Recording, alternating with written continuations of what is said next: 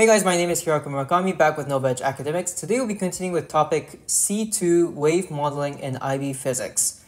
Okay, so we've talked about C1 oscillations until last time and simple harmonic motion. So we're going to officially be talking about waves and the types of waves that we encounter in IB physics. Let's start with what is a wave. And a wave is defined as propagation of disturbance in a regular pattern through a medium or space. Note that this disturbance that they're talking about is energy. So by definition, wave is a propagation of energy in a regular way through like oscillations. Okay, and well, I put like an ocean wave. So an ocean wave would definitely be considered a wave because it carries energy with it, right? So if I'm sitting on the beach, then and I get hit by a wave, then I'm getting hit by a transfer of energy through this medium of water. Right? Another one is like this rope thing. If you go on the gym and you do exercise like this, then you're sending wave through these ropes to whatever that's holding it, right? So whatever that's holding it is receiving the energy from your arm through these waves, okay? So the first type of wave that I'm going to talk about is transverse wave. And transverse wave is a type of mechanical wave. So mechanical wave would be the broader category. And a perfect example of what a transverse wave is the gym example that I gave earlier, where you pull the rope up, down, up, down, up, down. And what happens? Well, the ropes start to go up, down, creating this wave-like pattern, right? And what's going on is you have the oscillations of the rope going up, down, right? So each part of this is going up, down, creating this wave. Now, here's what defines transverse wave.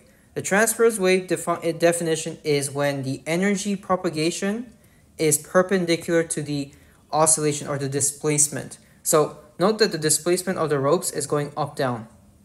Okay, but the movement of energy is being propagated from point A to point B. Because remember, the definition of a wave is it carries energy to a certain place, right? Now, second type is a longitudinal wave.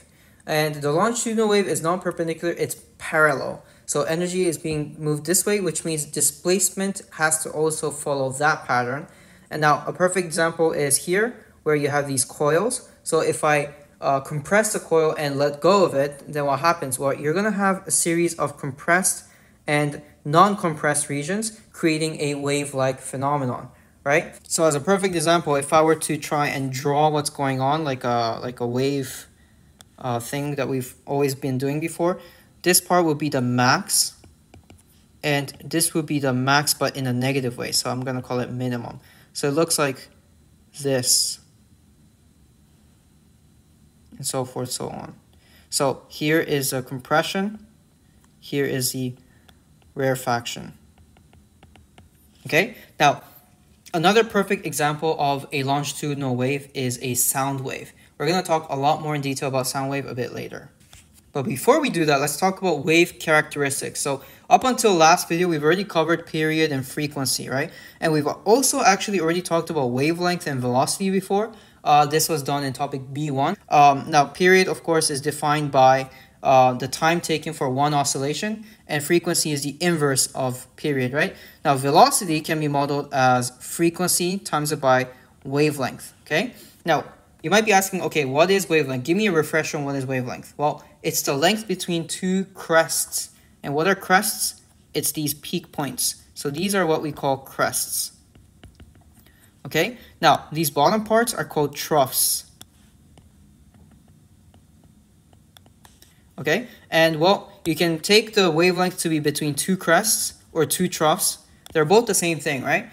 There's one thing you have to be careful though, is if you want to take from the middle part, then you need to make sure that it's after one complete cycle, right? Because if I take two consecutive parts, that's only half a cycle. You need until the full cycle to quantify it as a wavelength, okay? So just be careful of that.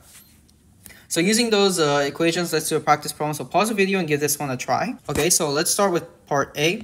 They're saying that 5 crests are separated by a distance of 9.6. So if I were to try and visualize 1, 2, 3, 4, 5, this is 9.6 meters, right?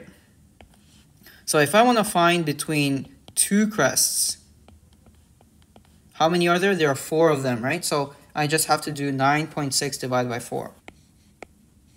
Wavelength is 9.6 divided by 4, 2.4 meters, okay? I'm going to erase this. Let's do part B. What's the period? Okay, well, we take the second information. So they're saying 12 waves passed during a time of 1 minute. So I need to do 1 minute divided by 12 waves because I want per wave how much time it took. So period is equal to 1 minute divided by 12 waves.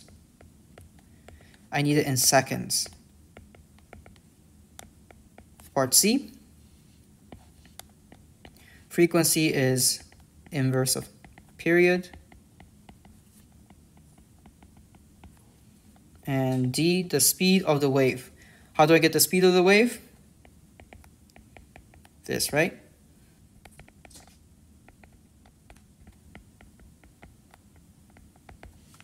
Okay, I hope that's clear. Now let's talk about sound wave. I mentioned before that sound wave is the perfect example of a longitudinal wave. And you might be wondering, okay, how? And you might also be wondering, how is sound made? Because it's such a concept that's so normal to us about what sound is that we don't actually think about how it's made specifically. For example, I'm talking right now, but you might be wondering, how am I making that? We don't really think about it. But sound wave is made by pushing air and creating center of compressions and rarefactions. And so why is it pushing air? Well, as a perfect example, I hope maybe you have these speakers at home, or maybe you've seen your friends have them or something like that. Every speaker is equipped with these silicone, very flexible material circular thing. And that, it vibrates, right? When the speaker is on, it vibrates. And while it's vibrating, it's actually pushing the air at a certain rate. In fact, this rate of vibration, or the frequency of vibration, is literally the sound wave's frequency. Okay?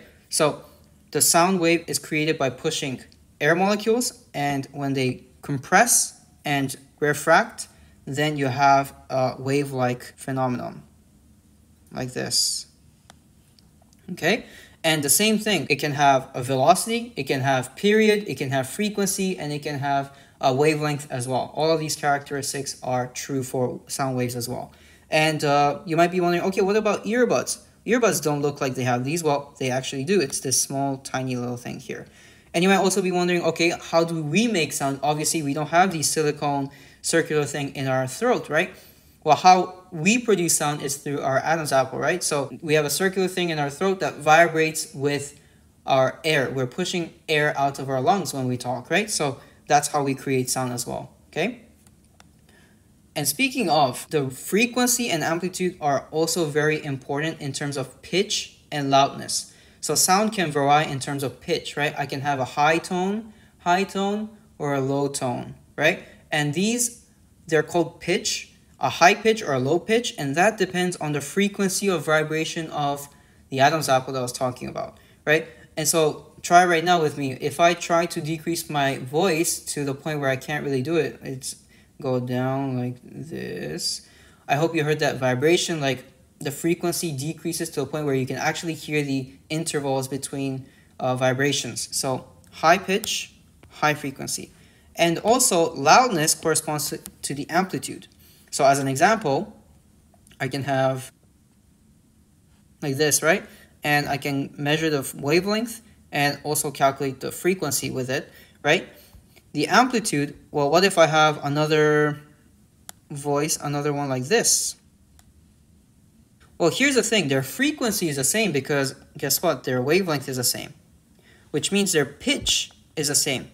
But the loudness is different because one has a bigger amplitude than the other.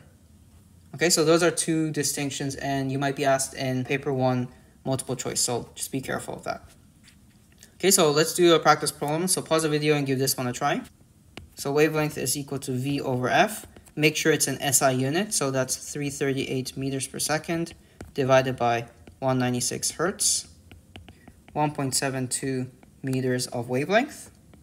Let's do B. If a longitudinal compression wave of the same frequency has a wavelength of this in steel, determine the speed. Same frequency. Now we change it to 26.1 meters. Now it becomes 5,115.6 meters per second. Part C, explain why the wave speed is greater in steel than in air. Okay, so why does speed of sound travel faster through steel than through air? Well, it's because in air you have loose air particles, right? But then in steel, the energy propagates through the densely packed steel atoms, right? And so it's easier for a wave to propagate through steel than through air, okay? So just like sound was wave, light is also a wave. And we've already actually talked about this briefly in topic B1. So if you haven't, you can go check that out. But I'm going to give you a refresher. Light is an electromagnetic wave. Why is it called an electromagnetic wave? It's because it has two components. One is electric field oscillation and the other is magnetic field oscillation. You don't really need to know about the details of them and why they have those two. It's just you need to just accept that light has two components. And also one more thing you need to accept, which is the speed of light in vacuum or air is 3 times 10 to the power of 8. This is in your data booklet. So if light also is a wave, can we have different frequency and different wavelength in light as well? And the answer is yes. And that's actually quite important. We have so many applications taking advantage of the fact that frequency and wavelength can vary, especially through color, right? Each color, like red, corresponds to a certain frequency, and each color, like violet or blue, corresponds to another frequency, okay? And one more thing is that if speed is constant, meaning velocity is constant, then if I change frequency, then wavelength has to change accordingly. So if frequency goes up, wavelength goes down. If frequency comes down, wavelength goes up. Okay, so just keep this in mind. Now, why do I talk about this? Because this varying frequency is really important for applications in our everyday life. So we've already talked about the visible light spectrum right now, right? Here, you have red, yellow, green, light blue, blue, violet, right? These are actually in this frequency spectrum. It's from 400 nanometers wavelength to 700 nanometers wavelength. So red corresponds to 700, violet corresponds to 400. Okay, of course, I can find a frequency as well because frequency is C divided by 400 nanometers. Same thing here, frequency is C divided by 700 nanometers. But here's the thing, that visible light that I just talked about is only a smidge of the entire spectrum that we can have. So I said it's from 400 to 700 nanometers. Well, I can have anywhere from 10 to the power of -16 to 10 to the power of 8 meters of wavelength. So the spectrum is in a much crazier magnitude than this very small visible light spectrum. So what are the others? We have radio waves, we have microwaves, infrared, ultraviolet, X-rays, and gamma rays. And you might be saying they kind of sound similar. Well, first because we've already talked about them in topic B, but also because things like radio waves, microwaves, that's something we use in our everyday life. So we actually take advantage of this property. So for example, radio waves. Let's say you have an FM radio in your car, right? What's happening? Well, you have a cell tower somewhere that's sending signals, those frequency radiations everywhere. In your car, it picks it up. Your car picks it up. Your car has equipped with a transmitter. It interprets the radio waves. By the way, we can't see it, but it's invisible, but your car interprets it and changes it into sound, and it's played in your car. How about microwaves? Well, turns out it's the ideal frequency to rotate water molecules. That's why we use it in quite literally microwave to heat food up. The water molecules in the food, they rotate, they cause friction, they cause heat, and your food warms up. Infrared, well, we can use it for like night vision goggles. UV light, we use it to kill bacteria, right? It's bad for your skin, that's why we wear sunscreen, but it's good for killing bacteria. So we use it to kill bacteria and virus in water. X-ray, that's pretty self-explanatory, right? We use it in X-ray screening to see whether you broke your bones. How does that work? Well, the invisible radiation in the X-ray region penetrates your skin, and only your bone absorbs and interacts with it. So when you put it on your screen, you can only see the bones, and you can see if you fractured anything, right? Last but not least, gamma rays. Well, I'm not going to dig too deep because we cover it in topic E. They are highly, highly dangerous. They are highly, highly energetic. They can give you cancer in seconds and kill you. And that's because they are very high in energy. So one more thing to talk about is the fact that radio wave, very safe, microwave, pretty safe, infrared, a little bit safer, visible light spectrum is fine, but UV gets toxic for your skin, X-ray becomes really toxic for your body, and gamma ray can kill you.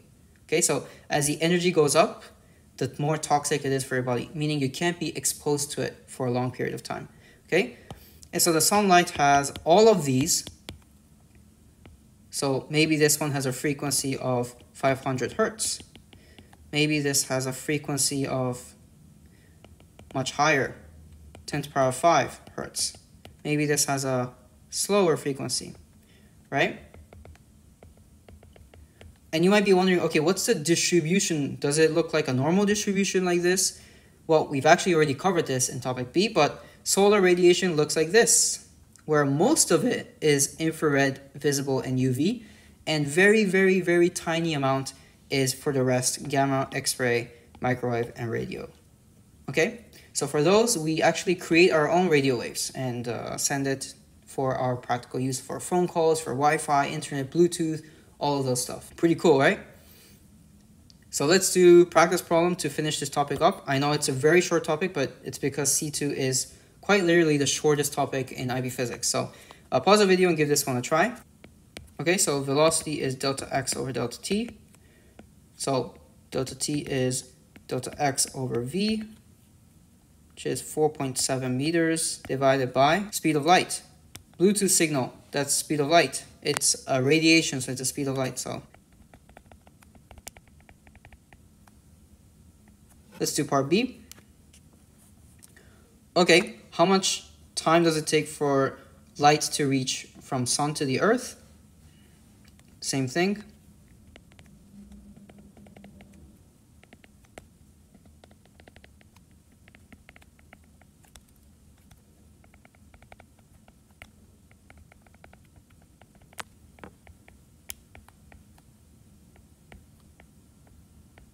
It takes about 8 minutes. The exact is 8.28 minutes, but they're saying till the nearest minute, so at 8 minutes. Part C, let me just erase this. How much time does it take a radio signal to travel from Mars from Earth? Again, same thing.